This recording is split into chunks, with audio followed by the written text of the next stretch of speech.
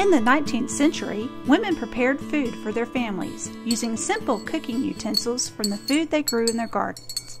Many families planted 2 gardens a year, one in the spring, which would supply greens, peas, and radishes, and one in the summer, which would provide hardier vegetables such as pumpkins, beans, potatoes, and squash.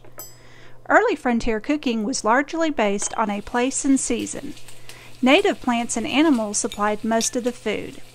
Other necessities such as flour, dried beans, coffee, sugar were stocked in bulk at points of origin and repackaged for sale. Many of the first pioneers in most places ate by campfires. By necessity, foods were cooked by very basic methods. They typically used Dutch ovens, frying pans, boiling pots, and roasting spits to prepare their food. Variety improved as the settlement grew. Improvements in housing and transportation provided a greater variety of food. The ultimate goal for a pioneer woman was the purchase of an iron stove, like the example located here in the Hill House.